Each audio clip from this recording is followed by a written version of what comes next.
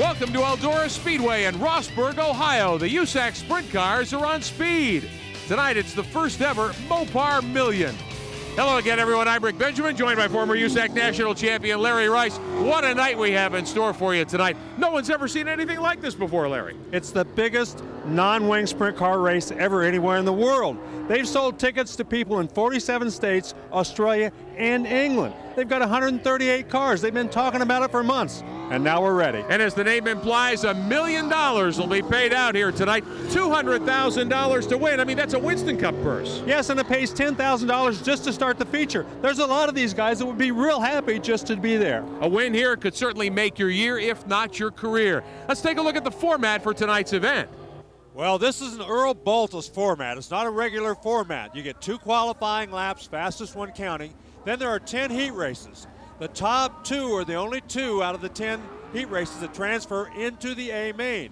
The 3rd and 4th transfer to the B, 5 and 6 to the C, and so forth. So, the only people guaranteed a spot in the A main, you have to run 1 or 2 in your heat race. And if you qualify quickly, you might also get to start at the back of the A main. Yes, the fastest 2 qualifiers who do not qualify through their heat races will get to start 21st and 22nd, which gives a guy an incentive to qualify very well. Not that he didn't already have one with this kind of a purse. But you also take the top 4 out of each main event or consolation race. They transfer to the B main, to the A main, C main to the B main, and so forth. And it pays $10,000 just to start the feature, so that's a big prize. Yeah, that's probably double a normal winner's purse in most events. Yes, and there's a lot of guys be happy with that, believe me. Well, let's show you some highlights from Friday night when the 10 heat races were run here to start setting the field for the MOPAR Million. Brian Hayden on the pole, Nick Neighbor alongside row 1, Kevin Huntley and John Haydenreich making a rare sprint car start. Veteran Dave Darland in one of the Coons cars, and there's Tracy Hines in the Dynamic 69. Ted Hines, his brother, starts in the 5th row. He's a midget veteran. Yes, he is, and they take these guys and they invert the top 6. So Tracy Hines, with quick time, starts 6th in this heat race.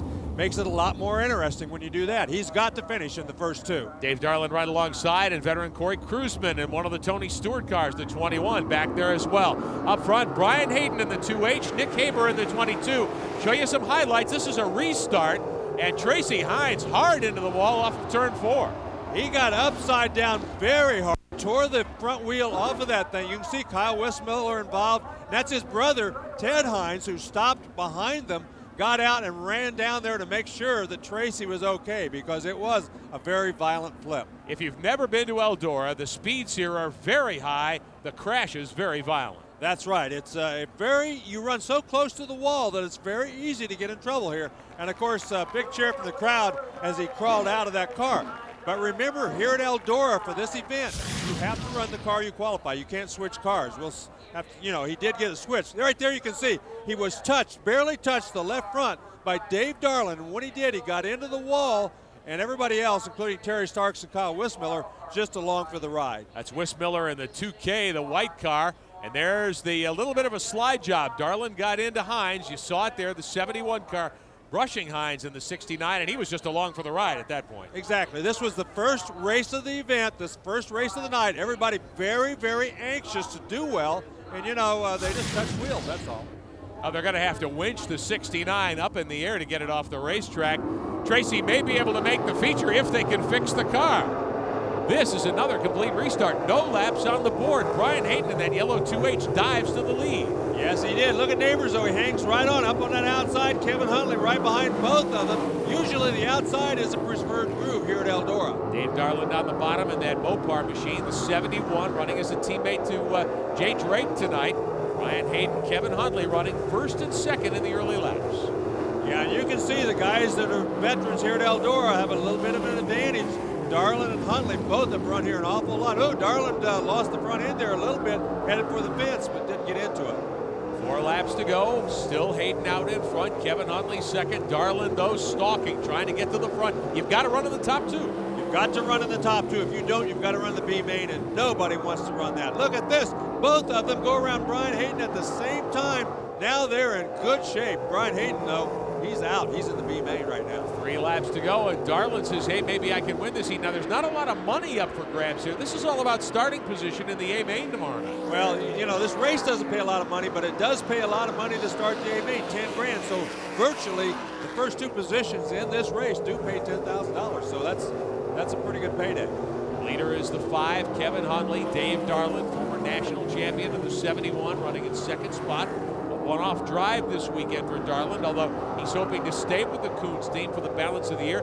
Last time around, we'll see if Darlin can get the job done here, move up and get around the 5 car. And of course, if you finish first, you get a better starting position than you do if you finish second. So you definitely want to try to win this race. Out of turn 4, and Kevin Huntley in the 5 car will score the victory in the first qualifying heat for tomorrow night's MOPAR Million A main. Dave Darlin will earn the other automatic transfer spot to the feature. Yes, and you can see that Brian Hayden and Nick Neighbor will go to the B main. Corey Kruzman has got a long way to go. He's going to have to run the C main. The format very similar to what we've seen for years at the Knoxville Nationals. 6 features, 4 drivers move from the F to the D to the E and so on, trying to get to the A main. Let's take a look at some highlights from the 2nd heat from Friday night. Pavement veteran Jeff Bloom on the pole in the 1S. Critter Malone alongside of the 97. Kevin Doty in the 25. Back to the 5th row, Terry Pletch and Marv Pfeiffer, Brett Poole and Al Thomas, Steve Buckwalter and Aaron Fry. Some drivers that we don't ever see with USAC normally. Well, when you put this money up, you're going to see a lot of guys come and try to take some of it home. I mean, if you make the C or the D, you make quite a good amount of money. I mean, it's $1 million total. That's a lot of money. I can't remember the last time Jeff Bloom strapped into a dirt track sprint car. He's on the pole in the 1, but Critter Malone gets the jump on him at the green. Well, of course, Critter Malone is a dirt track expert, mostly in the midgets, but he has been running some sprint cars here recently, so been doing a pretty good job in it too. Jeff Bloom is way wide down there in 3 and 4. Bloom runs in 2nd spot. Kevin Doty and Derek Scheffel in that red car on the bottom. Doty in the Crispin 25, a car we're used to seeing. Haven't seen much of Kevin though this year. No, not a lot, but of course they've been running together before years previous, and you know, they like each other, they get along well, so they decided to come here and give this thing a shot. Guy to watch, Tyler Walker in the Curb Records 35 car. Now he's a World of Outlaws regular in sprint cars. He has a lot of laps here at Eldora. Yes, he does, and he's run a lot of non-wing cars, but he had second quick time, and I'm telling you, his qualifying lap was just awesome. He went into turn 1 without lifting. He had me holding his breath. Tire down. Left rear tire. What a bad break. Oh, boy. And Tyler Walker in that Curb Records machine had his eyes on an A main starting spot here, trying to finish in the top 2. He will not be around at the finish. And we've got a car upside down as well. That's Jeff Bloom. Yeah. He got into that wall down there in 3 and 4 and got upside down. As you said, mostly a pavement guy, but when you put up the big bucks, they all come out. So Bloom with a hard impact. He's twisted the front of that frame. I would think even if he were able to come back, of course on qualifying he won't make it anyway, but his night's probably over. Yeah, his night is over. He's moving around and he was okay. Pick up the action here. 7 laps to go. Still Critter Malone out in front. Kevin Doty running in 2nd position. Yeah, Danny Smith just got around Derek Scheffel. Danny Smith is also another one of those guys that does very well here at Eldora. You know, the guys that are veterans that know how to run the top of the racetrack here usually can do better than the guys that are younger and haven't quite worked their nerve up to bump that wall yet. Derek Scheffel in 4th spot in the red number 21. Doty in the 25 trying to track down Critter Malone. 6 to go. They get the halfway signal this time by. Boy, for Malone to make the A, I think that'd be quite an accomplishment. Oh, it'd be a great accomplishment for him because it might be his biggest payday. He's done very well in the midgets. He's won some pretty good races. But in a sprint car, this would be his biggest victory if he wins this heat race. Malone doing a nice job rim riding here at Eldora, which, as Larry has said, is the preferred. Oh, another car upside down. Violent wreck, the 26 car. That should be Jesse Hockett, who's gotten into the wall in turn 4. Coming up onto the front straightaway, Larry, he goes way high in the air. And that's a place where we've seen a lot of guys wreck over the years. Yeah, what happens here at Eldora is if you just miss it a little bit getting into the corner, through the corner, you bump that wall with your right rear, it sucks the right front end. There you can see that he's okay and out of the car. But then that's when you take that big ride, which we've seen happen already here tonight twice. Another restart, 4 laps remaining, no change up in front. The top 2 make it to the A feature tomorrow night, which pays $200,000 to win. Here comes Danny Smith in that white 4 on the bottom, trying to snake a qualifying spot here in the last couple of laps. Well, obviously the top groove is the place to be, but Danny Smith trying to find a way to get around those 2 guys in front of him. because there's a huge difference between being second and being third. Yes, second puts you directly into the A. Third means you've got to try to come out on the B tomorrow night. Down the back straightaway, it's Malone. Kevin Doty. Smith tries to dive bomb from third. I think he's going to come up short. Yeah, he certainly is, but that was his only chance. He had to try to give him a big slide job, run in under him, slide up in front of him. He just didn't quite have the speed to do it, so he's going to have to run the B main. Derek Scheffel comes home in fourth spot. Good run for Critter Malone. Very impressive for a heat victory here at Eldora. Yeah, he did a great job. Kevin Doty, of course, ran second. Smith and Scheffel will be in the B main. Tyler Walker will get to run the A main, even though he finished fifth, because he had second quick time. So he will get one of the provisionals. Tracy Hines will get the other. Everybody else is going to have to make it through their heat. They will have their work cut out for them in the remainder of the weekend here at Eldora. We'll be right back with feature action in a moment. $1 million pie tonight at Eldora. Our IRL Fast qualifier, Tracy Hines. He's with Dave. Tracy Hines is the IRL Fast qualifier here at the MOPAR Million. There's never a better time to be Fast qualifier, but it's not been an easy outing for you so far, has it? Yeah, you know, this Hoffman car was really fast qualifying. Both sessions we were pretty good.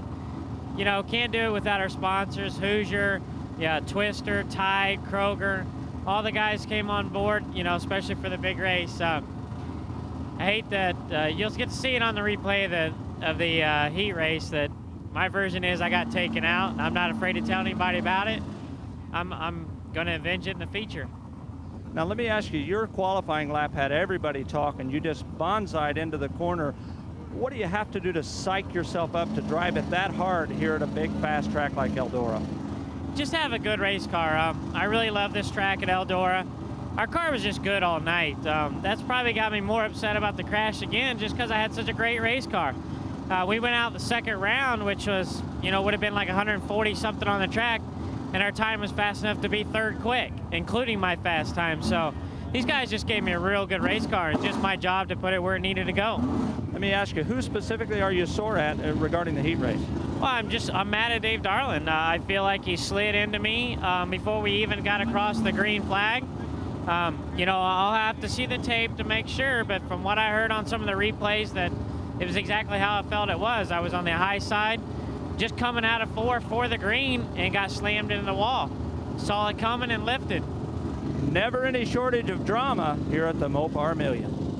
Now Tracy Hines able to smile, Larry. What a night the Hoffman team put in to fix that race car. They went home, took them all night, got back here at the racetrack at 2 o'clock this afternoon, but they did get the car fixed, because in this event, you have to run the car that you qualify. You can't replace it if you crash. And Tracy Hines, quite honestly, pretty lucky just to be in this event.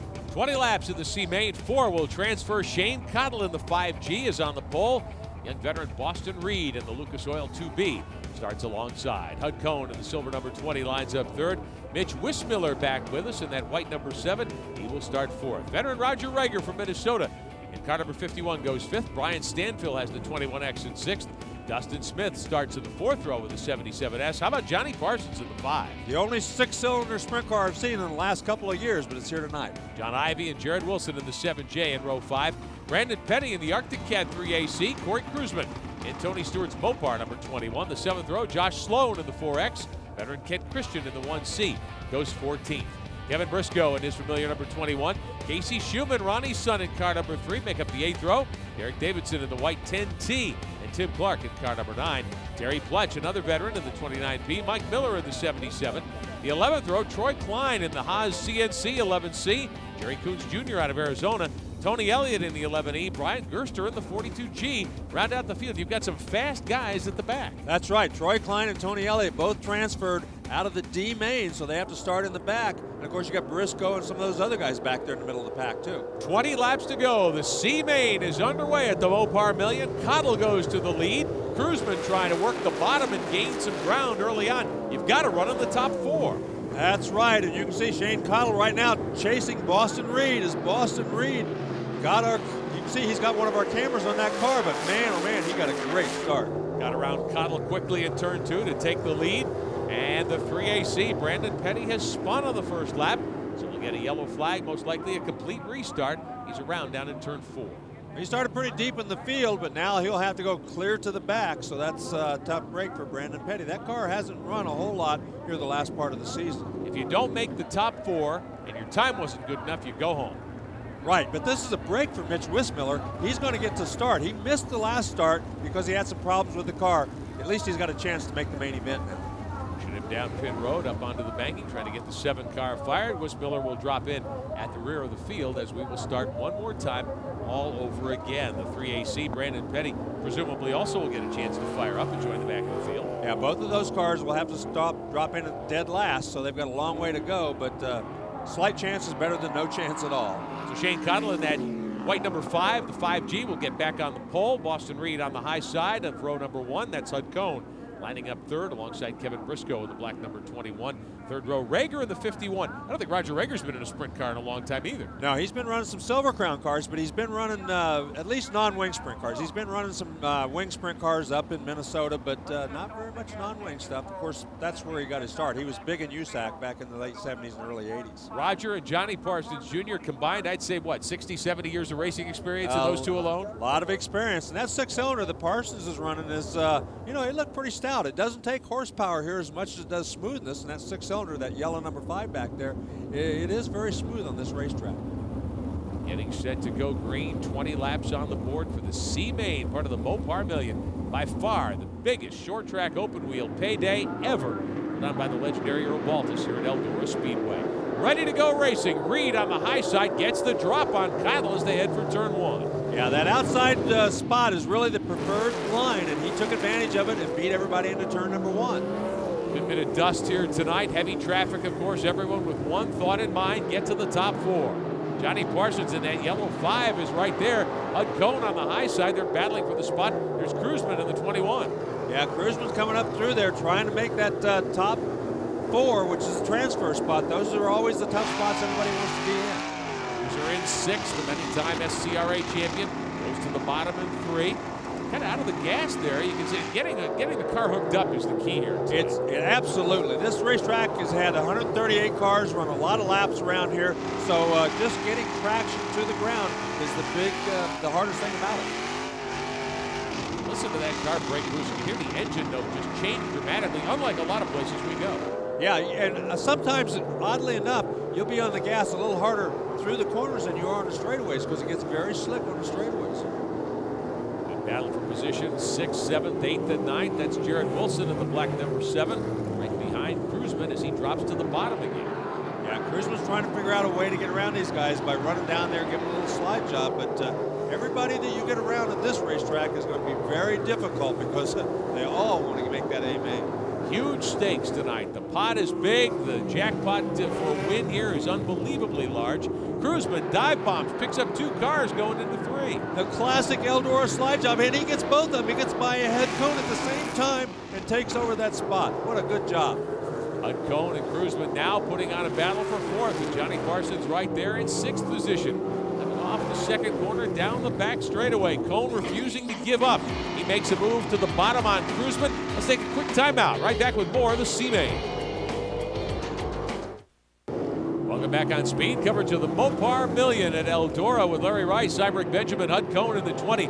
Brian Stanfield here in the 21K fighting for that final transfer, Larry Rice. They sure are. So far, Stanfield's been able to hold him off, but Hud Cone has been trying every trick. He's been trying that slide job. He just hasn't had enough. Oh, look at this. They touch right there. Yeah, pushing him down the backstretch here. 7 to go. There'll be 6 to go this time by. Now the inside move by Cone in that silver 20. Yeah, that was a disaster looking for a place to happen there because if you hit him a little too hard, you're both going to be upside down. If you get him in the wheel, that would have been 2 cars flipping. Exactly, and he got against him but didn't hit him very hard, and that was what saved both of them. And again, he gets down there and almost touches him again coming off the corner. Johnny Parsons in that 6-cylinder car, the 5 right there to try to take advantage. He's having trouble kicking the back end of that car up, and he's hanging right with him. Well, he sure is. There's no horsepower there, but it's very smooth, and he's been hanging right in there. If those guys make a mistake, he's going to get by. And look at this. Troy Klein clear from the back, 21st. He's up there doing battle. He and Tony Elliott started in the back. Elliott in that blue number 11 in the mix as well as they battle for the final transfer. You've got 6 cars under a blanket here. Less than 5 to go now. All of those guys battling for that 4th and final transfer spot. The first 3 guys are pretty well gone. And remember, Troy Klein came out of the D-main, so he's done a great job along with Elliott, who's right there. Klein started back in the 11th row. He's gotten by Johnny Parsons. He's got his sights set on Hud Cone now. And he's working the bottom, making it work one of the few drivers to do that. Well, you know, that little slide job thing is working pretty good for him right now. He's getting a lot of straightaway speed. The whole key to that slide job is straightaway speed, and he's getting good straightaway speed off of turn 2 down into turn 3. Now, let's see if he's going to slide up there. He went way to the bottom. And what you do is you force that guy in second or behind you to get out of the throttle. That's what he did. Hudcone got out, dove down under him, and took the spot back. That was a good job by Hudcone. Trying to hang on, Klein trying to work the bottom and get the spot back again. Parsons and Elliott right behind. Two guys with a ton of experience here. Here comes Elliott to the inside of Johnny Parsons. Yeah, and you can kind of tell when you're going down the straightaway whether you've got enough speed to try that slide job. White flag is out. Boston Reed still leading this thing. Looks like he bangs the wall. Reed in the 2B may have to give it up, but I don't think so. Shane Cottle will get second, Reed the winner. And we'll watch the battle for fourth. Here comes Cottle, third spot to Corey Kruzman. They're in the show. What about fourth? It's going to be Troy Klein defeating Hudcone and Tony Elliott. So Troy Klein, he makes it through the D and makes it through the C. So he's got a long way to go in the C, but at least he's still got a chance. He did a great job. He passed a lot of cars. Now Boston Reed, the question for him will be, did he damage the car when he backed it into the wall? Well, I don't think he hit it hard enough. If he had hit it hard enough, he probably would have a flat tire. So Reed, Cottle, Kruzman, and Klein will move to the B, and they'll have a shot at making the A main. That's where all the money will be handed out later tonight. In victory lane, Vince Welch with our winner. Congratulations, Boston. I know you won here earlier this year, so a little disappointed to have to come from the C main, but you made it look easy. Was it as comfortable as it looked? No, I mean, the car was pretty good. We kind of screwed up a little bit on setup yesterday, but I knew Scott Mennick would he's the guy I want, even if I screw up. So, he's my guy. He obviously put a good setup on there. We just got our work cut out for us to get through the B and then hopefully to the A. I got to drink a few more Red Bulls to get all this energy for these laps. We've seen that it's obviously much easier coming from the front. Now you're going to have to come from the back, going to the B main. How do you get up to the front and finish in that top 4? It's tough right now. I mean, it's kind of a one-lane track, but hopefully in 3 and 4 is getting a little rubber. Maybe, that'll get out 2 grooves. But right now it's kind of tough through 1 and 2. But 3 and 4 hopefully is where you can do some passing. 15 laps enough? 20. 20? 20 in the B. I don't know. We're going to see. We're going to give it our best shot. This Lucas Oil car is really good. He'll need those extra 5 laps. Boston Reed. Well, Larry, does he have any advantage because he has run a race already here tonight? Yeah, because this racetrack changes. Sometimes it gets a blue groove, so I think it will be an advantage for him. Boston Reed will have the opportunity to move to the B, and again, trying to qualify for the night's 30-lap A feature, $200,000 to win. More from the MOPAR Million in a moment. Welcome back to Eldora. As you would expect, an overflow crowd here for an event like the MOPAR Million. Yeah, Earl likes to give away the big money, and he always likes to get lots of people there to watch it. Let's take you back to Friday night, show you some highlights from some of the heats. The third heat, Matt Neely, Roger Rager in row 1, Greg Wilson, Pennsylvania's Stevie Smith in row 2, Brian Tyler, J.J. Yaley, the sprint car champion in the third row. Row 5, Sport Allen from Florida, J.D. Turner, Michael Berthay and Todd Allen, Steve Wilmot, Tom Patterson in car number 11, shotgun on the field. Neely on the pole, Rager in the 51. Look at Stevie Smith there in the Black Bandit, the 19, trying to get up to the front early. Yeah, Roger Rager's going to use that cushion. He's a guy that always likes to run real high at this racetrack and stand on the button. We'll see if he can pull this off. Stevie Smith into second spot. Of course, the great World of Outlaws veteran. His dad, Steve Smith Sr., a great sprint car driver, turning the wrenches. I don't think he's ever been in a non-wing car before. He's never been in a non-wing race car. Didn't really know how to set the car up. He set it up with about 16 inches of stagger. Everybody else is running about 6. Oh, look at this! Rager on the gas, does a 360 and keeps it going.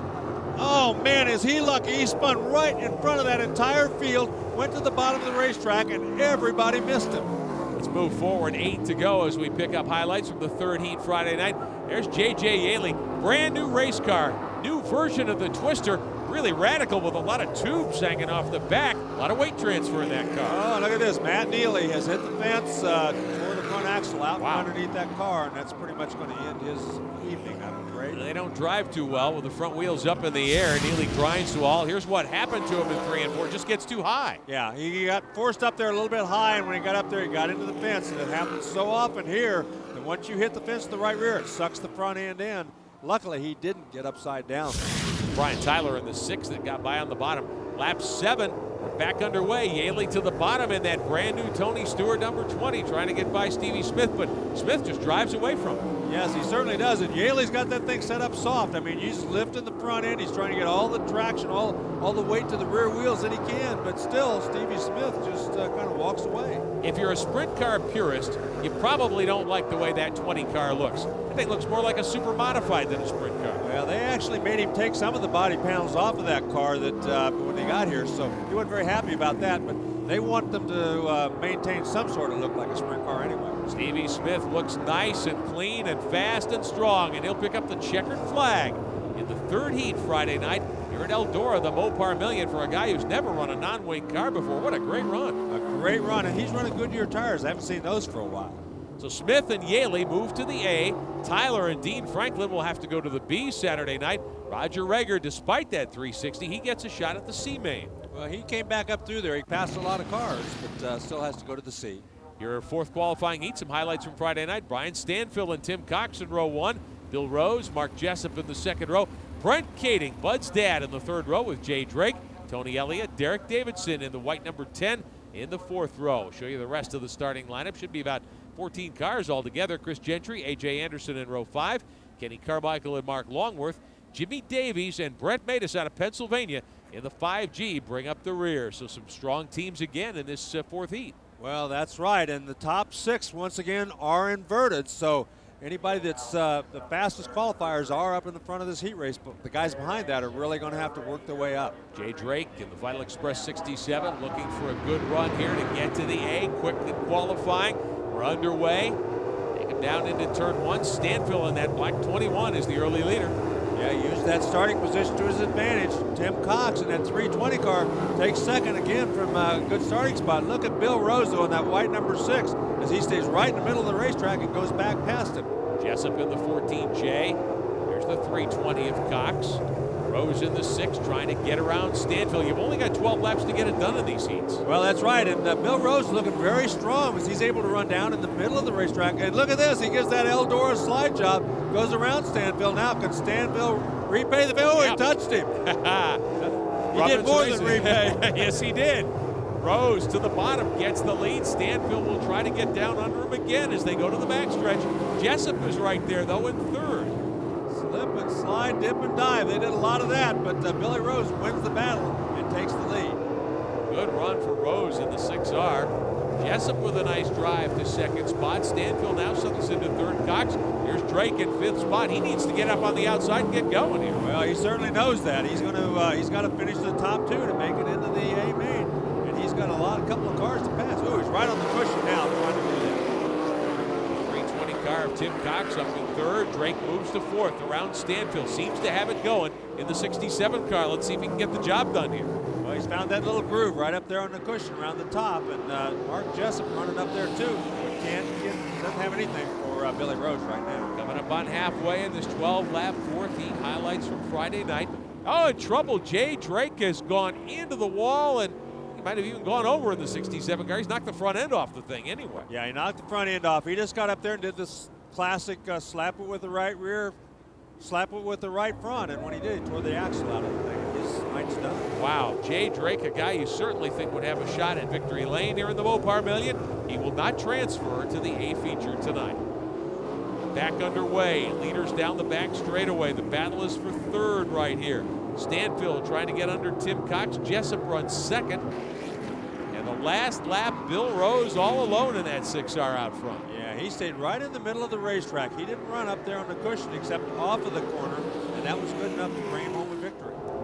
Great run for Rose, your winner of heat number 4, and he earns a transfer spot, at least a $10,000 check out of the A main. Jessup also goes to the A. Cox and Brent Kading will have to run the B. Brian Stanfill will go to the C. Now, some highlights from heat number 5 Friday night. Dustin Smith on the pole in the 77. That's Don Dowd Jr. in Gary Stanton's car. Mike Hess and Dickie Gaines in the 2nd row. John Stanbro and Jack Haudenschild making a rare non-wing start. Kent Christian and Travis Whitney, the 5th row. Scott Orr and Leonard Lee. Mitch Cunningham, Dwayne Spill, Mark Boyer, and Kurt Winker, your starting lineup of 14. Again, Some great cars in this field. How about Gaines in that second Hoffman car? Yeah, they brought out their second car. There's a lot of money out here. There's a few guys that brought 2 cars just for that reason and put some pretty good drivers in there. Don Dowd from the outside pole in that white Gary Stanton number 75 goes to the front.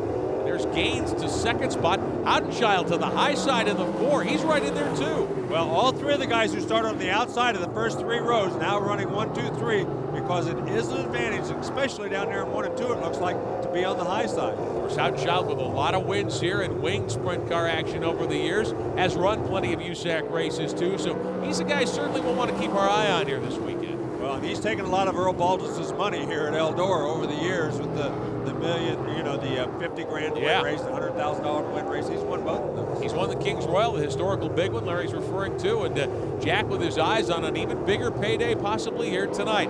This is highlight action from Friday night. Gaines to the bottom in the 5th heat, gets by Dowd to lead. Yeah, Dowd moved down in the middle of the racetrack. Gaines moved even lower, gave him that little slide job and moved in first. Now then, Gaines goes down off of the cushion down into the middle of the racetrack.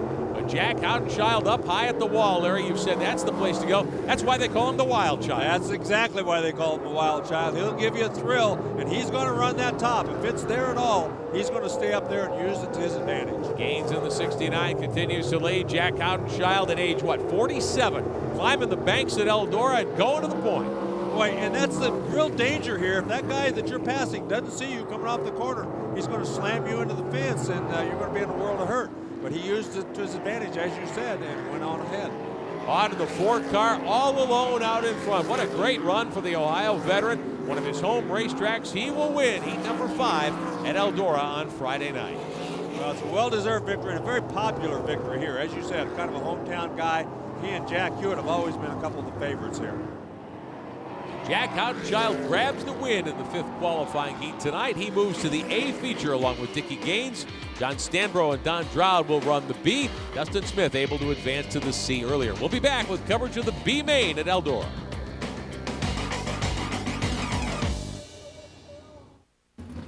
Welcome back on Speed, pushing off the USAC sprint cars for the B feature here at the MOPAR Million.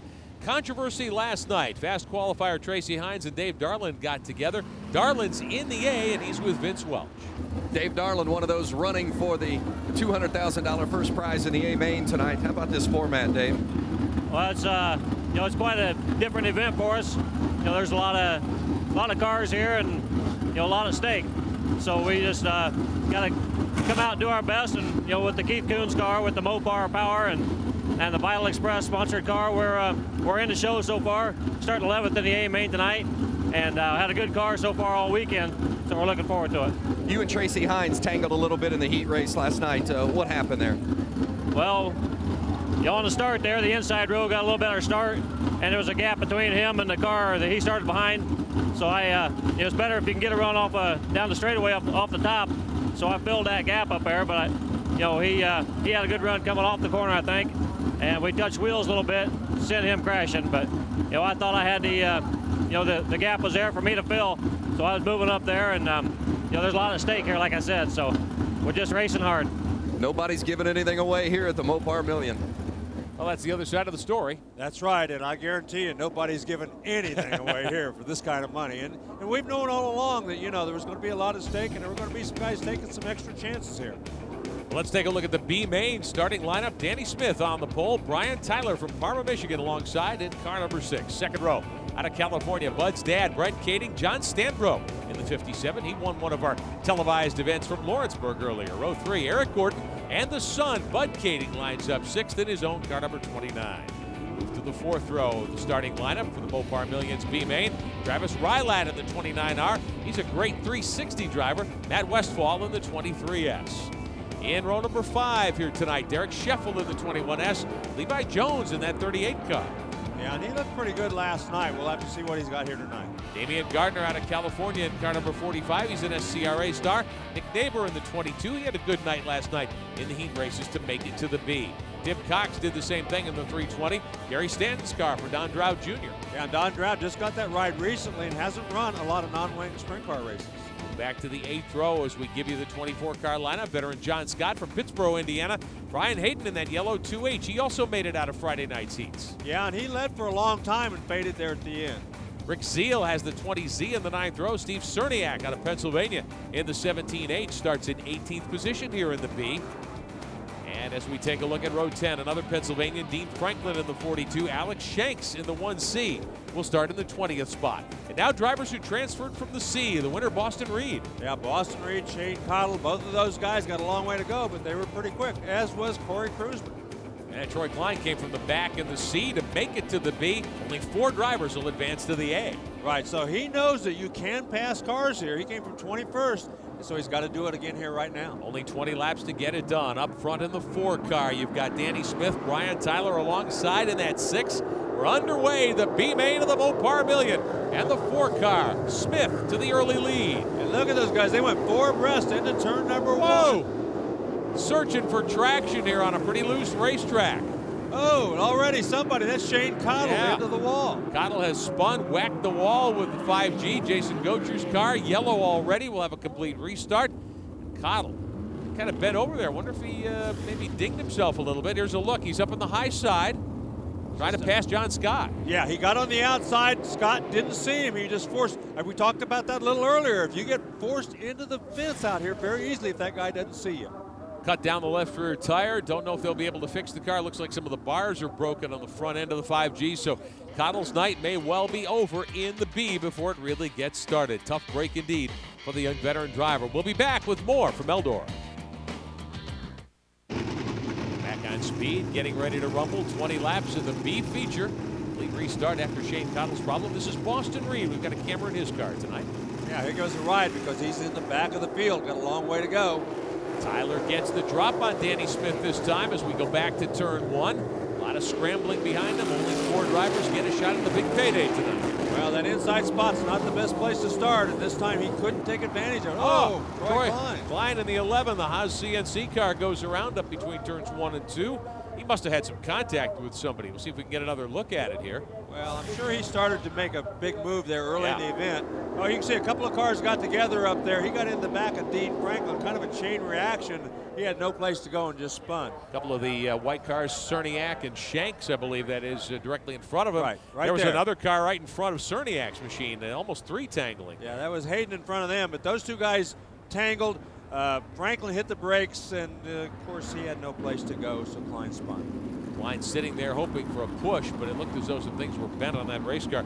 The guy to watch here might be John Stanbro in that red 57. He was so good at Lawrenceburg, really likes Eldora. That's a fast car. Yeah, he won here earlier in the year, so he likes this place, and it's not a brand new race car, but he really runs good on the dirt with that car. And that is the great veteran Brent Kading out of California. Bud's dad in that black number 29 down at the bottom. Well, he's won just about everywhere and just about everything imaginable.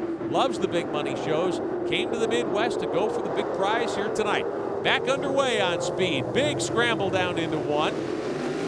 Ryan Tyler, though, it looks like he's going to win the battles. He's got that cushion. That's the place you really need to be. And he does pull off the win. Stanbro goes into 2nd. Stanbro, the red and white 57 car, moving behind Brian Tyler in the 2nd spot. 3rd spot to the 4 of Danny Smith. Danny Smith tried to stay on the bottom of the racetrack, 1 corner too many, and let Stanbro get by him. So now he's moved back up where everybody else is, down there in 1 and 2 especially. Everybody running the middle down in 3 and 4 though. Brent Kading 4th in that 29. Good to see him here tonight. Yeah, Bud, his son right behind him, so those 2 guys battling for the transfer spot. That could get interesting. Yes, it could. Eric Gordon back there in the red number 62, one of the BWB cars. And then that's Levi Jones in that red 38, also in the mix. Yeah, and look at this. Levi Jones gives him a little slide job, and Gordon says, nope, I'm going to do her right back. Travis Ryland a little further back in another 29. That's the white car. That's the car that he's had so much success with in the ASCS Tour. Normally runs those 360 winged cars. It's very fast. Oh, look at this. He had a good run down the back straightaway. He tried to give a slide job to those guys. Couldn't make it, though. Gordon and Levi Jones still side by side for position. Classic Eldora racing, back and forth. Slide jobs inside, outside, and that's really what you see here all the time. Well, that's what everybody pays the big bucks to come and see. They want to see these guys passing each other, and you see plenty of it here. Turn 4, drivers choosing different lines for 8th. Matt Westfall of the 23S, that's the black car. Ryland in that white 29 up high. Meantime, Gordon in at the head of this group of cars. You have to get to the top 4 to make the A. Yeah, and he's going to have to step it up because those guys in front of him are pulling away. So I'm sure all these guys are hoping for a yellow so they can probably make some adjustments to the cars from inside the cockpit so they can catch up. Austin Reed in the 2B, the Lucas Oil car, started way at the back after winning the seat. We thought he might be able to come up through the field, but I don't know, Larry. He needs to make some big gains quickly here. Yeah, it's pretty tough at this point. Austin Reed back in 18th, a third of the way home. Tyler, Stanbro, Danny Smith, and the younger Kading looking at qualifying for the A. Back on speed, the MOPAR Million, the USAC sprint cars. That's John Scott in the 83. 5 laps to go. Brian Tyler's led just about all the way. Yes, he has. Now he's into lap traffic, so he's got to negotiate this if he wants to win this race. And you can see right there, they're slowing him up a little bit. Brian Tyler in the 6 car. Good dive to the inside to put away a lapped car. He'll come up on John Scott next. He's got a very comfortable lead over John Stanbro, who's in second spot. There's Stanbro on the inside in that car with a red nose, the 57. Yeah, that lap traffic slowed him down, gave Stanbro a chance to catch him. We take along a ride with Austin Reed. That's Damian Gardner right in front of him. He's trying to get around, but he's still pretty far back in this field. And you can see this racetrack. Oh, he really got close to the wall right there. Let Troy Klein go by. But this racetrack is really slicked off. So many races over 2 nights, so many cars, 138 cars here, that, you know, it's going to get slick. It might take rubber, but it doesn't seem to yet. That darkness that you see that's kind of shiny, that's how it's slicked up, and that is where the rubber has been laid down here on the clay. Austin Reed back in 20th. I'm surprised, Larry, that he couldn't move up any further at all. With 3 to go, Tyler's just long gone. Right, and the only place there's any real traction on this racetrack is right up next to the fence where you can touch that wet dirt. Not very many guys running up there because it's very dangerous. Plus, there seems to be a little bit of rubber laid down in 3 and 4 especially, where you can get a hold of it and get some traction. Big battle low for the 3rd spot. Bud Kading, Danny Smith. Remember, only 4 will make it. These guys have to be careful not to make a mistake at this point. Boy, they sure do. You want to move up into the A main, get a little better starting spot, but you certainly do want to make the top 4 because that's where the big bucks are. A mistake by Kading or Smith could take both drivers out. White flag in the air. One more time around the half-mile high banks. Here at Eldora, there's Stanbro directly ahead. Tyler's long gone. Yeah, and you can see he's still working on the lap traffic. Does a little slide jump. Ooh, you don't want to make a mistake there. Stanbro's not that far back. Alex Shanks in the 1C, but your winner is Tyler comfortably. Stanbro is second. Danny Smith, Bud Kading will make the final transfer spots to the A main and the shot at the $200,000 to win. And Tyler pretty quick, but Larry, the key, you said it, you've got to find traction here. You got to get some traction. That's a brand new car that Brian Tyler's in, so obviously it's working real well for him. He's got to be very happy with it. So Tyler flips the visor up and backs out of it. Now you start thinking about the A main. You've qualified. What do? Do you let air out of the tires? Do you change the stagger? Do you change the shocks? How do you set it up? Maybe all that stuff before the A main. Who knows? Well, these drivers and teams will have time to think about it. Not much time, but they will have some time to prepare for the A main. Your top 4, Tyler, Stanbro, and you see the rest there. Levi Jones in 6th, Gordon and Westfall. They have to load up and head home. Dave Argabright in victory lane with our winner. The goal was always to make the MOPAR Million, and you've done it. Brian Tyler, tell us your thoughts this moment. You know, I'm really happy for one. You know, that was probably the easiest $10,000 I've made in a long time. But, you know, I'm happy for the guys and the crew, and, you know, they've been working hard and everything. And, you know, it's going to be hard to pass on. It's starting to lay a lot of rubber in just one lane, so it's just going to be a follow the leader out there right now. So slide jobs are going to be really critical. You know, you're going to have to make it good when you dive in there and slide up into the rubber, not take the guy out in front of you. So coming from the back is going to be pretty tough, but we're in, and, you know, that's a lot better than a lot of guys can say. Is it a moment like this when you're mixed between you want to breathe that sigh of relief, but yet you still want to win the next race? How do you balance that? It's pretty tough at times. You know, I know I'm in right now, so now we need to go to work on the car and see if we can't get it fast and be able to, you know, last in the rubber. You know, that's going to be a big thing. Tires are probably going to want to pop. You know, people may run out of fuel if there's a lot of cautions. I started wondering after all them restarts and everything, you know, if I put enough fuel in it then. I understand that you had such a good time last night that you had to do well so you'd have an excuse for the party you had. It actually wasn't last night. It was kind of the night before. I think that was some of my problem yesterday, but not really. I mean, we had a good time the night before. The guys and the crew and, you know, sponsors and all that got together, and, you know, we did throw a few back, but, you know, we're in the show, and that's what all counts. Now you can celebrate again tonight. He's in the MOPAR Million. But he's got his work cut out for him, Larry, because he's got to start so darn far back and only 40 laps to come up through there. Well, that's right, 40 laps to go, and it is going to be a very good race because you got so much talent in this field. Let's face it, 138 guys, it's all down to 26, and they're the best of the best. It'll be a great lineup. We'll show it to you when we continue coverage of the USAC MOPAR Million on Speed. We'll be right back.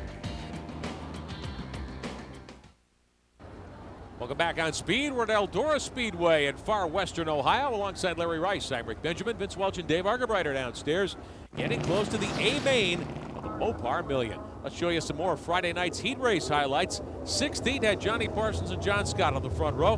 Veteran Damian Gardner from California, Jonathan Venner, Todd Kane, and Shane Cottle in the third row. Corey Smith and another SCRA star, Troy Rutherford, started in 8th spot. Tony Bieber from Ohio, Jerry Niemeyer of the 66, Scott Hatton and Randy Fink in the 6th row, Kevin Biesecker and Brian Rubel rounding out the 14-car starting lineup.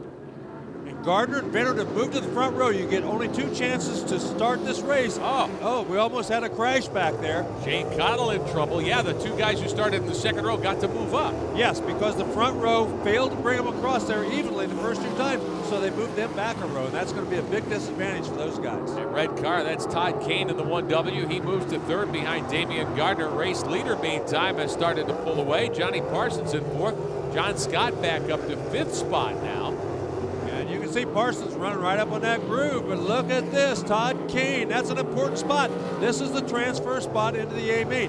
Damian Gardner on the high side hangs on, but Kane is all over it. Final couple of laps here in this 12-lap heat, showing you highlights from Friday night as we get ready for the A main. And Kane to the bottom in 3 and 4, clean, quick pass. Just the big old Eldora slide job. You go to the bottom, you slide up to the top.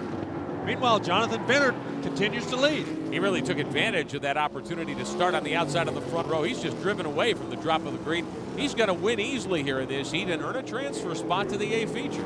Yeah, and if he gets it hooked up like that, he could have a chance. Look at him. He's very happy. That's a big payday for him. He knows it's at least $10,000 just to take the green in the A feature later tonight. He and Todd Kane go to the A. Damian Gardner, John Scott had moved to the B. Johnny Parsons, one of the 2 drivers who got a shot at the C earlier tonight here. Part of the MOPAR Million. What an interesting format. Now let's show you some highlights from Friday's 7th heat. John Ivey and Sean Walden started in the front row. Mike Brecht and Levi Jones in row 2. Eric Gordon with Dean Jacobs from the All-Stars. Ryan Howard and Tim Clark, the 4th row. Joe Roush, JT Stapp in the 5th. Josh Cunningham and Danny Sheridan. Dave Pepperak and Kenny Carmichael. Shotgun on the field. Again, an interesting mix of drivers. Yes, certainly is. And you can see everybody trying to dive somewhere to get a big advantage here early in the going. The top, though, seems to be the best place to go early in the event. That's Dean Jacobs on the high side in that blue, number 29. Wow, and he's come from 6th spot already, challenging for the lead. John Ivey up there for the moment, but as quick as Jacobs seems to be, well, you've got to figure he's a driver we're going to have to think about in terms of who gets to the A. Inside move out of turn 2. Diamond's off of that corner, tries to use that slide job, couldn't do it there. And it doesn't appear that that's the best place to do it. Like everybody else, going into the corner, not coming off, is probably the best spot. And he makes it work right there. Sean Walden there in the former Aaron Berryhill car, the 97. And Jacobs gets by him, dropping Walden to 2nd spot. He's got his hands full, though, if he's going to try to make the A here. He's got plenty of competition for the runner-up spot. Yeah, Mike Brecht back there in that yellow car having a very good run. So far hasn't been able to find a way. Now then he's trying that same sort of move. And, you know, it is taking rubber. You can see it right there that he was able to stay low off that corner and still gain.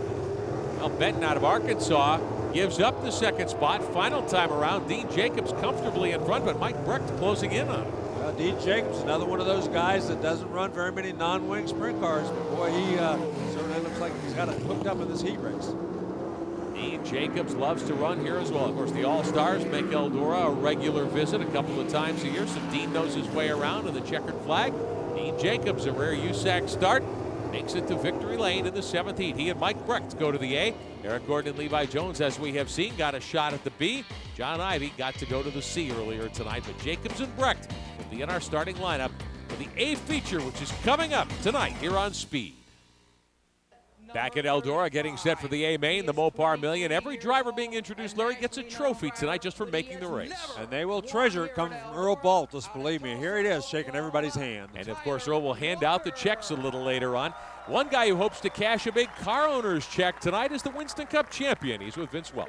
Here's a guy that's in the role of car owner tonight, but I know Tony Stewart would love to be out there shuffling it around Eldora, wouldn't you? Oh, yeah, I miss this place, especially being behind the wheel of an on-wing sprint car around here. So, but if you can't be a driver tonight, the best you can do is be a car owner and with 2 cars. So just really proud of Corey and what JJ's doing tonight with our MOPAR cars, and you know, hoping JJ will have a good race here in the main. What makes this racetrack so difficult?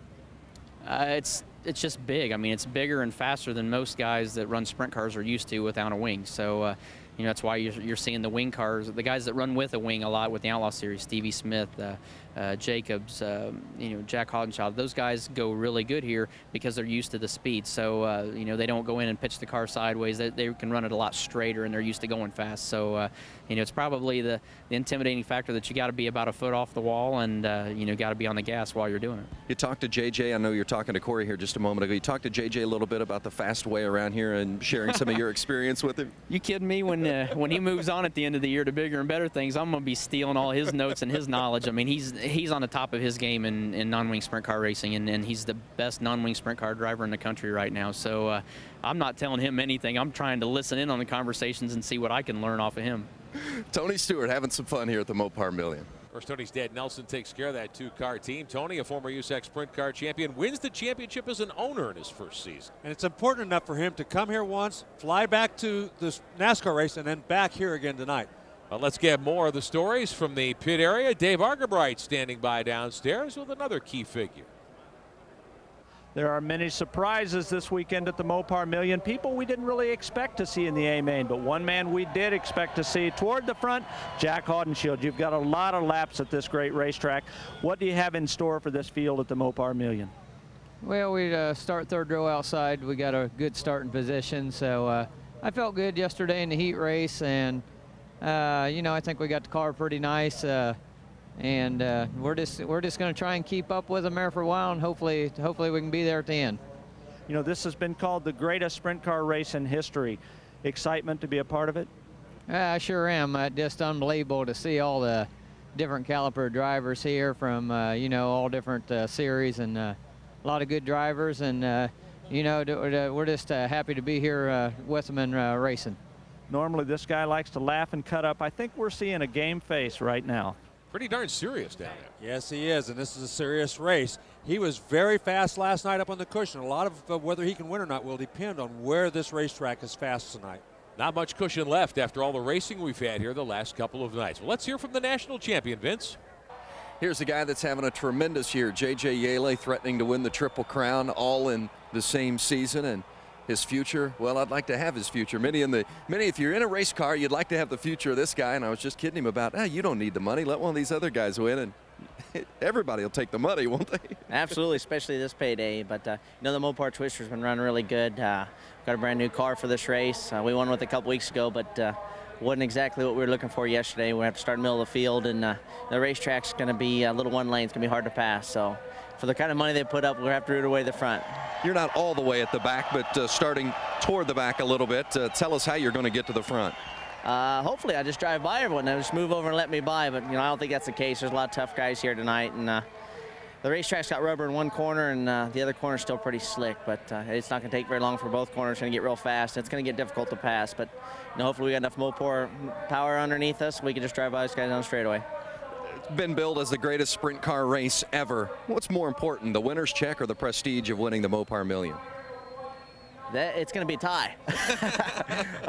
You know, it'd be awesome to win this race. It's going to be the inaugural one. It's the biggest sprint car event ever held, you know, obviously by the purse. So, you know, to win a race here at Eldora is a lot of fun. We've been pretty successful here. Hopefully we can do the same thing today. I was joking with Tony Stewart earlier about maybe sharing some insight with you before you go out to run, and he said he would take insight from you. Who's giving it to who? Well, last time we ran here together, I actually crashed him, so he's not going to take it from me. You know, it's just a matter of right now, you have to be in the middle of the racetrack on 3 and 4 and up on the cushion in 1 and 2, and hope that you find the rubber first and get by everybody. Good luck. Thank you. J.J. Yaley starting on the inside of row 7. Nobody better when the big bucks are on the line. Well, that's right, and he sounds like he's got the racetrack all figured out. Let's see how it works come A-main time. He's got to come from the 7th row, and in 40 laps, Larry, can you get it done from back there? Oh, you can get it done, but a lot depends on the racetrack itself. Well, we'll be back in just a moment. Brad Knopfsinger will start on the pole tonight. There you see the SCRA logo on his machine. Brad, a Silver Crown regular. He gets a shot at the big bucks tonight at Eldora. We'll have the A-main for you coming up.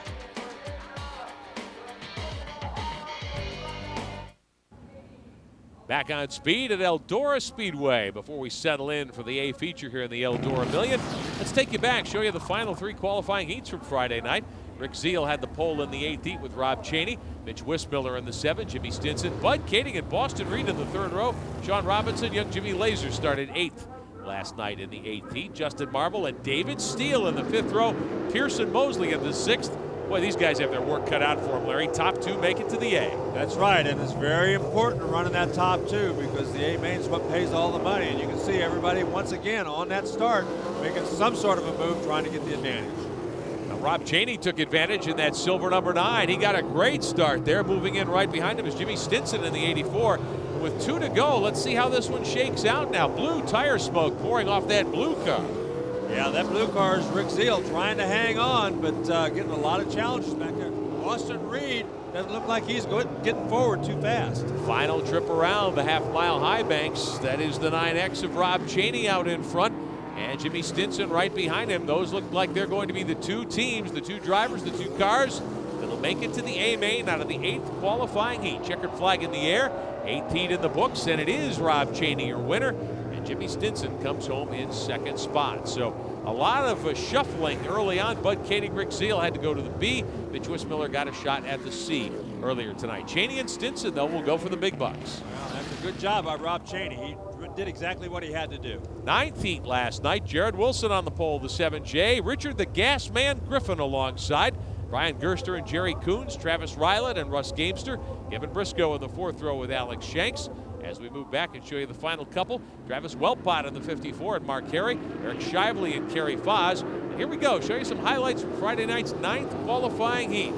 And the Gas Man gets a good start on the outside in that red number 50 car. He takes over the lead right away, and he's up on the cushion and standing on the gas. That is his SCRA ride. There's Coons in that 10C, the black car with the yellow numerals. How about Russ Gamester in the number 2, Lynn Reed's car on the bottom? That's a brand new twister car, first time out for that car, so we'll see how that goes. They were extremely happy with it in the heat or in the qualifying. Travis Rylett there in the white number 29. He's a 360 sprint car star, usually uses a wing down in the southwest. He's right on the top side doing pretty well too. And look how straight Russ Gamester is. He goes through that corner, just keeps it straight as an arrow, and blows on by. Jared Wilson there in the black 7J running in 2nd spot now. Gamester with all that pavement experience, does that help him out on a night like this? Well, and the Silver Crown experience helps him out because he runs a lot of Silver Crown cars here, and the racetrack gets like this when they run the Silver Crown here, which was a lot of rubber down. Gamester trying to work the bottom and get by Jared Wilson and make it to the A. Russ not a regular on the Sprint Car Tour. He is a regular in Silver Crown competition. Former national midget champion, I believe in 1989, if memory serves. There's Rylett in the 29, trying to get up and make a run in 2nd spot. Looks like Gamester has it. Yeah, he's really getting a good run off of turn number 4. There's rubber that's being laid down there in the middle of turn 4. It's not as much up in turns 1 and 2, but enough to stay in front of him. Richard Griffin long gone in the 50 car. Here he is riding on the high side, heading toward victory lane, perhaps in a spot in the A-main. Final lap around Eldora, and Gamester's right with him. Well, the racetrack just picks up more rubber and more rubber. Gamester gained on him all through the race, and right here near the end, because of that rubber, you can see Griffin gets loose, he gets a hold of it, and he pulls off there and pulls off the win. Gamester on the inside for the checkered flag in the 9th heat. Richard Griffin will make the A. He'll run 2nd in the 50. And this is unlike any racetrack Griffin sees out on the West Coast. That's right. Mostly real wet, heavy racetracks out there, and probably didn't have the car set up quite right for the end of that race. Rylett and Shanks went to the B. Let's show you what happened in the 10th heat Friday night. Brandon Petty in the Arctic Cat car. Veteran Brad Knopfsinger, a rare sprint car start these days on row 1. Ricky Gaunt in the 6G and Hud Cohn in the 20. Matt Westfall with Troy Klein from the West Coast in the 3rd row. Steve Cerniak out of Pennsylvania. Rick Hayden, Ken Wolders in row 5. Brad Vogler and Duffy Smith in the 6th row. And Rodney Stone shotgun on the field. And again, 2 drivers will make it to the A. Yes, 2 and contact. Hud Cone in trouble. Yeah, he got up over Petty. He's lucky he didn't get upside down, but he kept the thing under the control and stayed on the gas. That was important. Brad Knopfsinger, who's really struggled in the Silver Crown Series this year, but he's the early leader. That's a West Coast car, that blue number 11. Brandon Petty gets a good run down on the inside, and that rubber couldn't quite pull it off that time, but I think Knopfsinger better start paying attention if he wants to keep the lead. Fast forward a little bit, 8 to go, battling for position. Remember, the top 2 make it for second spot. Now this is Ricky Gaunt in the 6G. A little further back, we've got plenty of action. Hud Cone trying to get closer to the front, but Gaunt gets by Petty, and Petty comes back at him. It comes right back at him, but Gaunt has a little bit of a run, stays up on top, and again, when you're on top down here in 1 and 2, it seems to be faster. Matt Westfall there in the middle. Yes, and Knopfsinger is a quick learner. He got right in the groove where these guys were running, has pulled away from them. Down the back stretch of the final lap, Knopfsinger, here comes Gaunt in the 6G. Starting positions will be decided by whether you run first or second, but Knopfsinger and Gaunt, most importantly, make it to the A feature tonight at Eldora. Yeah, but Knopfsinger, by virtue of winning the 10th heat, will start on the pole for the A main. That's a big, big win. Gaunt has to start, what, in the 10th row? Yes, he starts 20th. There's the way they set it up here. The winner starts first. The guy who ran second starts 20th. But most importantly, Knopfsinger and Gaunt have a shot at the $200,000. We'll be back with the A main at Eldora. It is the most prestigious sprint car race in the history of the sport. The 26 cars are pushing off now. It is the MOPAR Million. $200,000 to the winner. And not just the big paycheck, but the honor of knowing that you are the one that won the one and only MOPAR Million. That sets the stage pretty well, Larry Rice. Certainly does. Look at Vince, pretty brave guy down here with 26 sprint cars on either side of him. Field starting to roll. And you can feel the electricity. Packed house here as you would expect at Eldora Speedway. Earl Baltus has been talking about this for a long time. This has been more than a year in the planning. It almost seemed like we'd never get to this time. Well, that's right. As we said earlier, there's people from 47 states, a couple of foreign countries, drivers from 21 states. I mean, they're all here, and this is what they've been waiting on all week long. All the superstars from the United States Auto Club, invaders from the SCRA, from the All-Stars, from the Outlaws, and many, many more. And boy, you can look at this entire field at 26. There are some surprising names here, but there are some very, very fast teams. National champion J.J. Yaley, Dickie Gaines, Tracy Hines was the fast qualifier, Dave Darland. The list goes on and on. It certainly does. And the drivers' meeting for this race was probably the most emotional I've ever seen.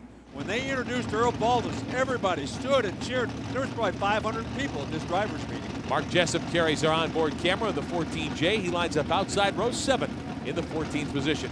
There you see the Kokomo Honda car of Russ Gamester alongside as they do the traditional 4 wide salute to the fans. Brad Knopfsinger from Charlotte, North Carolina, Russ Gamester from Indiana make up row number 1. Gamester in the 2 car. Second row, Rob Chaney in that Silver 9X, and All-Star star Dean Jacobs in his own number 29. Row number 3, Jonathan Bennett in the 54, won a heat race, and the Wild Child, Jack Howdenchild in car number 4. Yeah, it's going to be very interesting. Bill Rose and Stevie Smith start back there in row number 4. Stevie Smith, never in a non-wing car before. Critter Malone, yeah. Big day for him, along with Kevin Huntley in row number 5. Some guys that you might not expect to see or hear. Dave Darland, a one-off drive perhaps, and Keith Kuntz's second final express car.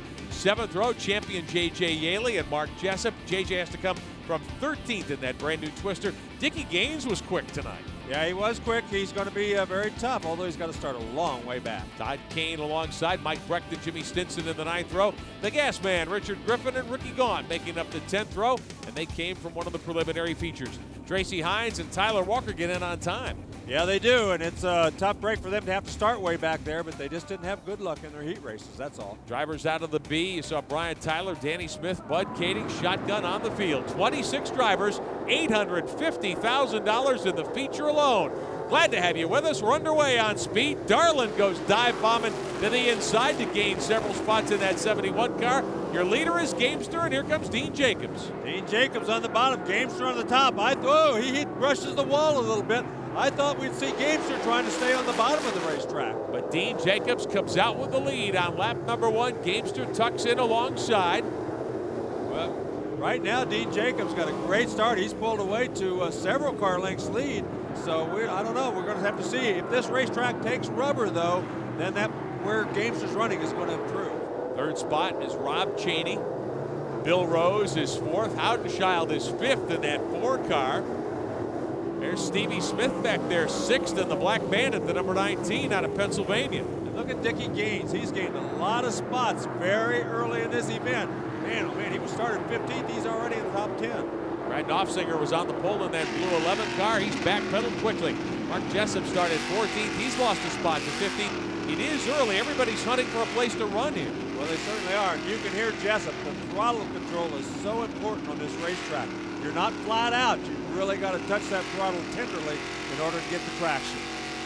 Jessup's got the elbows up, has to wipe off the face shield. A lot of dust here in the early going. It is a little bit dusty, but this racetrack is going to settle down. You got guys running from top to bottom right now, and that's why the dust is coming up. Dickie Gaines on the move quickly in that yellow trimmed second Hoffman car, also carrying the 69. He's up there in front, battling for fifth with Bill Rose. Yeah, Bill Rose trying to get back by him, and Stevie Smith, he's trying everywhere. He hasn't run a lot of these cars. Look at this. He goes to the high side and goes around Billy Rose.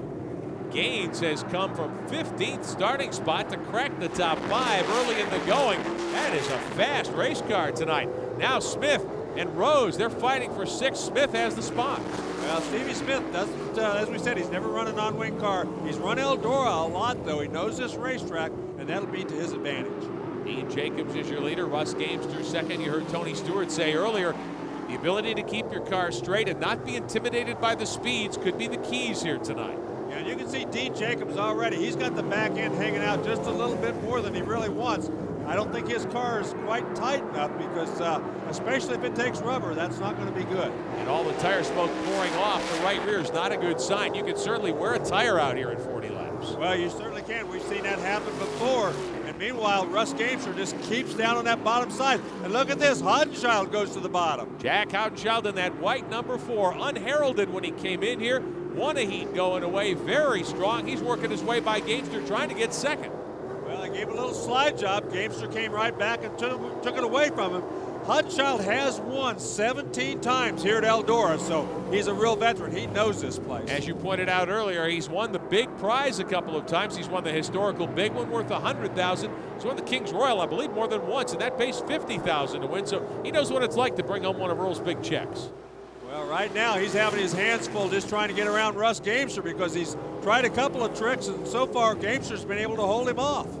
Houdenchild makes the move on the bottom, makes it stick for now on Gamester, but Russ comes back at him. Yeah, that 3 and 4 once again is taking on rubber, and Gamester gets in that rubber coming off and is able to pull back past Houdenchild. But Houdenchild is running the cushion up in 1 and 2, and he's getting a big run down that back straightaway. He'll try it again on the inside, looking for second spot. How about Dickie Gaines, meantime, continues his march toward the front. He's working, trying to get 4th spot away there from Rob Cheney in the 9X. Yeah, Rob Cheney's hanging right in there, but Dickie Gaines appears to have one of the fastest cars on the racetrack right now. Houdenchild again to the bottom of the racetrack in 3 and 4, slides up in front of Gamester. Russell trying to return the favor for second spot. Yeah, he tried to get that car stopped in the rubber. You can see him lost the front end. He tried to get it woed enough to stay in that rubber, but when he didn't, he slid past it. Gamester went right back past him again. Jonathan Vennert in the 54, and here comes J.J. Yaley. Now, J.J. started way back in the 7th row as well. Darland and John Stanbro fighting for 12th spot. Dave Darland, touches wheels. You don't want to do that very many times here. He tried to get under him, couldn't quite do it, and just made a slight touch. He hits him a little harder, and there's going to be a crash. Dave Darland, one of a handful of guys who've won the USAC career Triple Crown. He's been a sprint car champion, Silver Crown and midgets as well. Trying to work his way up. Glad to be driving for Keith Coons here tonight. Meantime, Houdenchild puts that 4 car up on the high side and gets around Gamester. Yeah, this time it looks like he made it stick because once he led him going into turn number 1, he is running faster in 1 and 2 than Gamester is. All this battling, good news for Dean Jacobs, who continues to lead in the 29. Gamester back to second briefly. Gamester just does not give up. He has a nice groove down there in 3 and 4, and he's really been taking advantage of it. Oh, look at that. Dickie Gaines almost got into the back of Houdenchild. That couldn't have been good. Stevie Smith runs 5th in the Black Bandit car, the 19. Russ Gamester now pressuring Jacobs for the lead. Gaines moves up and challenges for third. I think he's got it. Yeah, Dean Jacobs just keeps hanging on. That race car looks awfully far sideways to me, but so far, you know, he's wide enough. He's kept everybody else behind him. Russ Gamester searching for running room on the bottom of the racetrack, and here comes Gamester going for the lead. Right in the middle of the racetrack. Right here's where he gets a hold of that loose dirt up on the top, though, and usually gains an advantage down the back straightaway. Dickie Gaines in the 69 car trying to move in as well. He's very close. Jacobs back to the point as they come out of 4. Well, you can tell Gaines is really getting good traction because he's lifting that left front up. Oh. Look at this. Dive bombs 2 cars and grabs the lead. Dickie Gaines from 15th to the point. Wow, he went by both of those guys. Those guys are running really quick, too, up there in front, and he blew by both of them. Dickie Gaines in the second Hoffman entry, running as a teammate to Tracy Hines here tonight, has come from 15th to lead, and Gamester now moves to second. Wow, would this be huge for Dickie Gaines? Well, it's going to be huge for anybody, but especially for him. And how about Stevie Smith, his first ride in a non-wing sprint car? He is up to 4th in his own family-operated car. Bob Cheney hanging right in there, but Dickie Gaines certainly looks like the man to beat right now. Boy, that is an impressive run from 15th. They have got the setup perfect, at least for the first half. We'll be back with more at Eldora. Back on speed, the Mopar Million, the A-Main worth $850,000. J.J. Yaley in the 20 car working the bottom trying to climb up through the field. Well, you can see there Kevin Huntley, Jacobs, Rose, all those guys 3 abreast down there. Looks like, oh, Billy Rose slides right up and touches Kevin Huntley. And Yaley works the slide job from the bottom in that radical new twister. Dean Jacobs, who led early, gets shuffled further back in that blue number 29. Yeah, that loose race car is not doing him any favors right now. They just missed the setup a little bit, and it's going to cost him. Battling for 6th, 7th, 8th, 9th, and 10th, Jacobs. Jonathan Venner, Todd Kane is there. Dave Darland in the mix. Yaley, meantime, hooking up. He's starting to head toward the front. Yeah, and Dean Jacobs is kind of hanging up some guys. There goes Todd Kane to the outside, so he's going to get that spot.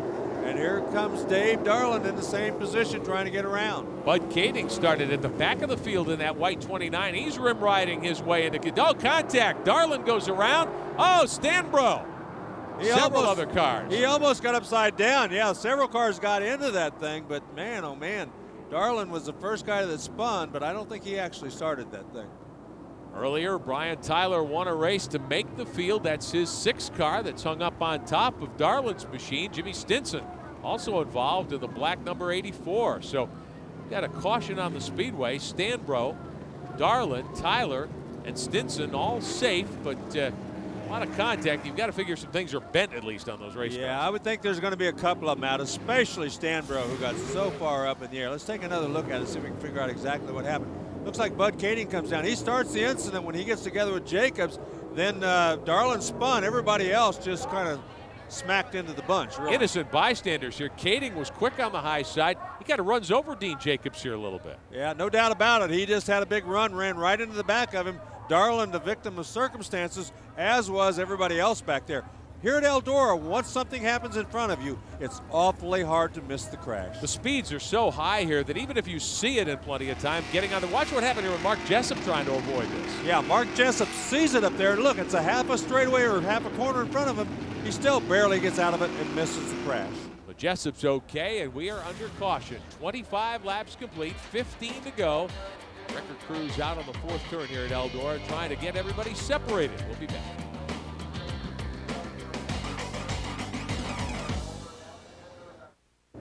Back on speed, Dave Darland's crew, the Vital Express team for Keith Coons. They've gotten the 71 checked over and refired after that incident. Take a look at your restart leader, Dickie Gaines. Jack Haudenschild will line up in 2nd spot. Stevie Smith will go 3rd. 4th spot to the 9X of Cheney. Bill Rose in the 6R 5th. If this was a horse race, Larry, and we had a form chart coming in here, who would have thought Dickie Gaines would be in the driver's seat with less than 20 to go? Especially starting 15th. You're not supposed to be able to pass at Eldora when it gets slick like this, and he just blew by guys like they were screwed to the racetrack. I mean, he really has done a great job, and they've got that car hooked up for him. The big question is, though, he's still got a few laps to lead this baby. Jack Haudenschild lining up in 2nd spot. The lap car, Brad Knopfsinger in the 11, goes to the bottom. There's the 2 car. Stevie Smith back there in the Black Bandit, the 19. Some surprising names toward the front of the field, all gunning for the $200,000 winner's check. Here comes Haudenschild in that 4 car. He's starting to reel in gains a little bit. Yeah, and everybody's figured out that the middle of the racetrack has rubber down there in 3 and 4, so it's going to be tough to pass anybody down there. They're all heading for that very narrow strip of rubber. Up here in 1 and 2, though, they're still running the cushion and the middle of the racetrack, and I think we've yet to see where the fastest place is going to be. Well, one guy who's done a pretty good job of finding a place to run, J.J. Yaley up from the 7th row, fighting for 6th, getting around the car of Bill Rose there. That's the white number 6. Here comes Kevin Huntley in that 5 right behind him. That's right. Now then they're going to start trying to run down Russ Gamester up there in the 2 car. Look at Yaley. Looks like he got a great run down in there. Went low, slides up in front of Gamester, but I don't know. Out of turn 4, Yaley gets by Gamester. Rose in the 6, Huntley in the 5. They're fighting for positions, trying to get toward the top 5. Your leader, Dickie Gaines. Jack Haudenschild right with him in 2nd spot. Look at that. Rose gives a big slide job to Gamester, but he couldn't make it work, and he lost that spot back. So Gamester staying right in the middle of the racetrack, but he doesn't seem to be as fast down in 1 and 2. That's where everybody's getting their advantage on him. Got to be impressed with Bill Rose in the 6R. Again, not a regular on the USAC Tour this season. Same with Kevin Huntley in the 5. They've been quick all night. That's right. Bill Rose hasn't run very much at all this summer that I know of anyway, and still very quick. And look at this. Oh, one car in trouble. We've got a car spinning up in turn 4. Looks like Bud Kading in trouble again. Bud Kading up into the wall. He punched it pretty hard with that right front corner, so I'm sure he's going to be out of this race, and probably not very happy about it, knowing him. Well, that's the 2nd time I think that Bud actually ran over a car in front of him, Larry. And you know, there's so much at stake here: prestige, money. The emotions really run high in sprint car racing. Well, they certainly do, and right here he's going to have a little word. Now he just says what happened and keeps on going. But you're right. There's a lot of money at stake. Your emotions run high, and when you're sitting in the cockpit, sometimes things look like they happen a little differently than you see them on a replay. And we'll take another look at this and see what sent Bud Kading's car around as they came down into turn 3. Look for the 2 white cars, and there he is going up over another machine. Yeah, he goes up over Vennard and then goes out and punches the wall pretty hard. You can see torsion bars and stuff flying out of that car, but we couldn't tell whether the red car slowed down and caused him to run up over Vennard or not. That might have been what started it, but either way, he ends up in the wall, and he's not very happy. And Kevin Doty there in the 25 nearly went over. There was contact at the bottom of the track as everybody got on the brakes when the yellow lights came out. Well, Bud's up there working with the track crew, trying to rock the car and get it out of gear so they can at least remove it from the speedway. We'll be back with more at Eldora. Back on speed, coverage of the Eldora MOPAR Million, the legendary Eldora Speedway in Ohio. John Stanbro heading back up on the racetrack after that caution, the incident involving Bud Kading's machine over in turn 4. Getting ready for a restart, Larry Rice. All this money on the line. Everybody's going to be on the gas hard. Yeah, and Stanbro's going to have to go to the back, of course, after being involved in that earlier incident. But now then, we're going to see if Dickie Gaines can hold off a hard-charging Jack Haudenschild. It's going to be tough. Haudenschild goes to the top, Gaines back down in the middle. Stevie Smith in the black 19 right there in 3rd, watching to see if either of the leaders will bobble. And Haudenschild around the high side bounces it off the wall and goes to the lead. He has made that look so easy, but believe me, bouncing that thing off the wall over there in 2 is a very dangerous thing to do, and he's been doing it lap after lap. Look at this. Gaines tries to go back under him. Can't do it, though. Dickie Gaines searching for grip on the bottom. Oh, we've got a couple of cars hooked together. Todd Kane up on the Nerf bar of Kevin Huntley's machine. That'll probably bring out another caution. Yeah, they're not going to get unhooked, and as long as they're on the racetrack, they're running way too slow, and you can see everybody's slowing down. The yellow flag is out. You can see Kane gesturing from the cockpit, Huntley waving back at him there. It's one of the more humorous incidents we've seen here this weekend. Yeah, neither one of them very happy right now. They were both running pretty good. They'll get them unhooked. I don't think there's a lot of damage, but they will have to go to the back of the pack. That's the bad thing. Crew members from both teams running over to see if they can separate the 2 cars. Kane saying, hey, lift this thing off of here. I need to get back up on the racetrack. Yeah, not a very happy camper right now, but, you know, not much you can do. Those bumpers sometimes do get collected like that. Well, they'll roll Todd Kane's 1W away. Kevin Huntley getting a shove in the 5 car as well. Looks like Critter Malone just came to pit road, Larry. Yeah, Critter Malone's coming in there. I'm not sure. It looks like he's got some suspension trouble. Looks like that left front is pretty low on that car, so he's probably got a problem with the suspension on that car. And pole sitter Brad Knopfsinger with some problems in his car as well. So caution immediately on the speedway. We ran 1 lap, but what a move by Haudenschild on the high side to get the lead. Yeah, and they did complete that lap, so he will get to stay out front. That's a great break for him, because if they'd thrown that yellow just a little sooner, he would have had to go back and do that all over again. And believe me, wouldn't be as easy the second time. They're gesturing there. You can see Kane saying, bring that push truck up. Here's a look at what happened from Mark Jessup's onboard camera. Yeah, they just ran into each other. Clear on the left-hand side of your screen. They ran into each other, getting into that corner, and they couldn't get unhooked.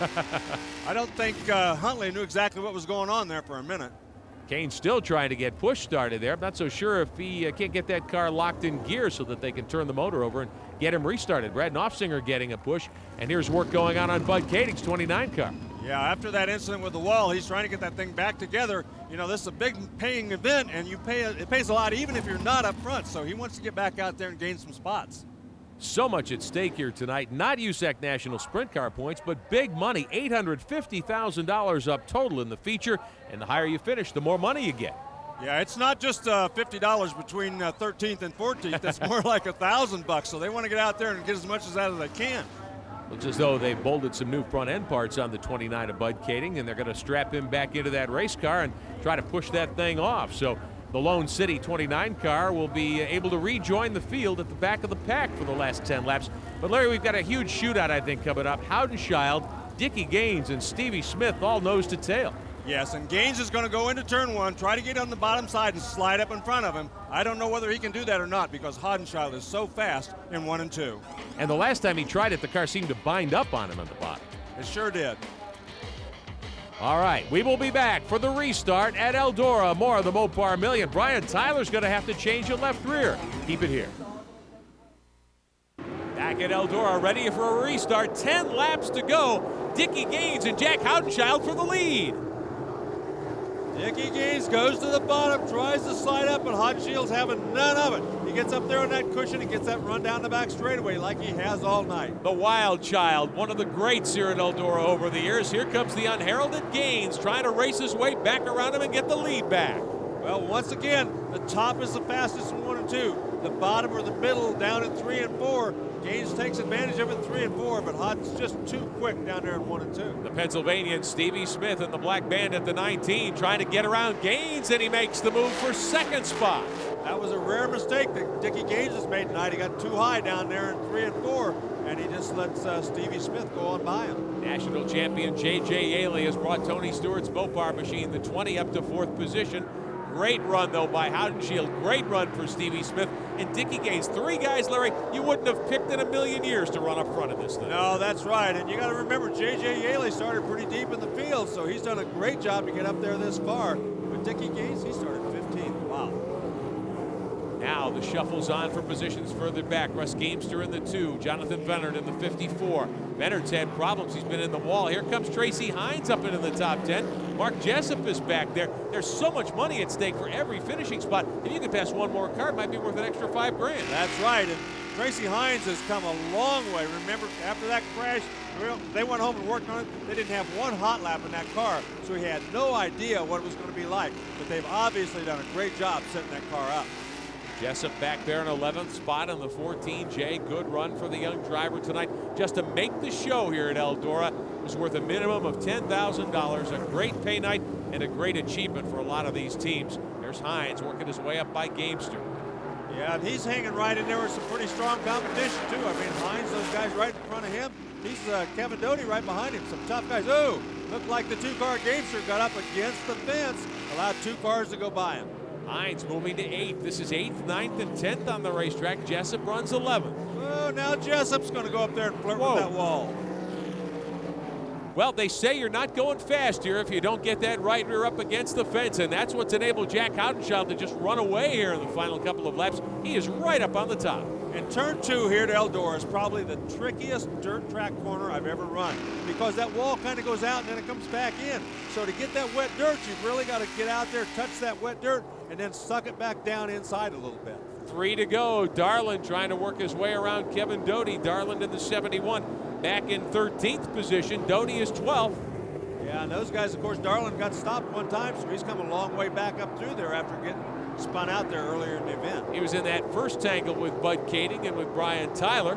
Here comes Jessup in the 14J trying to work his magic and get around Darland. Look Looks like that's the Ricky Gaunt car back there as well. Right, and he's trying to learn, and he has learned a lot, I'm sure, because these guys, he's followed guys like Darlin here most of the race. Leader continues to be Houdenchild, and here we are, last time around. Tracy Hines battling. Houdenchild's got Stevie Smith all over him as they come off turn 4. Stevie Smith has just been coming on really strong the last 3 or 4 laps. Jack Houdenchild better be thankful it's only 40 and not a 50-lap race. The Wild Child wins another one at Eldora, the biggest purse ever. $200,000 will go to Jack Houdenchild out of Worcester, Ohio. Stevie Smith runs second, worth $125K. Dickie Gaines comes home third, a very big payday. Gaines just picking up that ride in the second Hoffman car. Yeah, and he's got to be very happy with that finish. Jack Houdenchild, the winner. And I know there are a lot of fans here very excited to see him in victory lane. Back at Eldora, Jack Houdenchild, the winner. Larry, I wouldn't have thought that earlier tonight. Well, he looked really good last night. A lot of people picked him to win, but he proved him right. A surprise in USAC non-wing competition. Our winners with Dave. I don't think I've ever held my breath for 40 laps before. Jack Houdenchild, your career dates back almost 30 years now. Is this, at the MOPAR Million, is this your finest moment? Well, I'd say this tops them all. This is just a good race to win, and it's a good group of guys. Just unbelievable. Had drivers from everywhere, so we're just real happy to win it. Were you at all concerned when in the middle stage of that race, Dickie Gaines could pull away just a little bit? Were you concerned? Yeah, definitely was. He was getting off the corners better than I was, and I had to go up and I had to use the fence there to get around him, and there wasn't too much up there, so we were just lucky enough to get around him up there, and then we got back down into rubber. What's it mean to you? You've won the greatest race in the history of sprint car racing. Your name is going to be right there at the top. What does that mean to you right now? Well, I don't know. It's just unbelievable, and it probably won't sink in till tomorrow. So it's just unbelievable, and it's a non-wing race, and we always like to run with the non-wing guys, and we used to do quite a bit of it when we first started, and then we got away from it for quite a few years, and then we got back. So we're just real happy to be back in the saddle. Got plans for all that money? Yeah, well, I don't know what I'm going to do. Just put it in the bank, I guess. If you don't, I can come over and give you some ideas. Okay, thank you. It's a great win for Jack Houdenchild. Well, he certainly did a nice job, and he did use the fence, man. He bumped that thing a lot off of turn 2, and that paid off for him. Showing you why they call him the Wild Child. Eldora is his home playground, and he certainly did the job here all weekend long. Jack Houdenchild, the winner. Maybe a bigger surprise, the runner-up, Stevie Smith with Vince Welch. Stevie Smith finishing second. Your first time in a non-wing sprint last night, and you come back and finish second tonight in the MOPAR Million. Wow, what a weekend. Yeah, I think they call that beginner's luck. I tell you, my dad and the crew there, they gave me a perfect race car. All I had to do is try to keep it off the fence. And the Goodyear tires, fellas, I don't know, but we get the car working, the tires seem really good. I honestly, I think they might have been the best tire tonight. I know you have a lot of success with that wing on the car, but after this kind of night, you might want to take that thing off more often. Well, they were all asking me that. Are you going to run more races without the wing? I said, hell no. I can't wait to get that wing back on, but I might change my mind. Congratulations. $125,000, not a bad payday. No, I'm really happy with that. I tell you, this team needed that, and that's the most I've ever won at one time. And I went for it there. I mean, I was on Hod's bumper, but he just drove a heck of a race. That's a career for a lot of guys in the payroll department. Congratulations, what a run. Okay, thank you. Stevie Smith, second tonight at the MOPAR Million. The guy who's raced mostly regionally on the East Coast this year, they ran big stagger and a narrow winged front end. Yes, they did. They didn't run a car that you would thought would have done well here tonight, but I think he's right. The tires were a big difference, maybe. Show you the rest of the order. Kevin Doty 11th, Dave Darlin 12th, Ricky Gaunt, Mike Brecht 16th, Kane, Tyler Walker, Richard Griffin, Critter Malone rounding out the top 20. Well, the third place finisher tonight, what a run for Dickie Gaines in a pickup ride. First time for the Hoffmans, Dave Argabright. I don't mean to say this in the wrong way, but when you made that move to go from about fourth to first, I thought this moment here, Dickie Gaines became a race driver. You almost had this thing won. What happened? Well, after that caution, I don't know what happened. It just wasn't sticking going in the corner. It looked like maybe the right rear was going down some. I don't know, the Hoosier tires were working well. I want to thank the Hoffmans for giving me the opportunity to run their Pringles, Kroger, it's a great opportunity. I just can't thank them enough. The laps were winding down, and you're out front in the greatest sprint car race in history. What was going through your mind? I'm just trying to stay calm. That's the only thing. I just try to keep it smooth and just try, stay calm and just forget about the money. Just try to, keep her up front, but it just didn't happen. What a moment for Dickie Gaines, third place. Well, you can see the emotion. The smile just wouldn't go away running third. Man, he has to be happy. 100 grand to him is an awful lot of money. It is to anybody, but look at Earl and Bernice giving Jack Hodenschild his $200,000 check. An amazing event here this weekend, the first and probably the only MOPAR Million.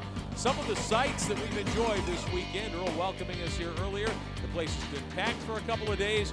Incredible action both nights. That's right. They lined up here for about a week in advance for this event, and they weren't disappointed. It was one heck of a race. Several drivers go home disappointed with damaged race cars, but the biggest check in sprint car history goes home with the wild child, Jack Hodenschild. For Larry Rice, Vince Welch, and Dave Argabright, I'm Rick Benjamin. Thanks for watching the MOPAR Million on Speed.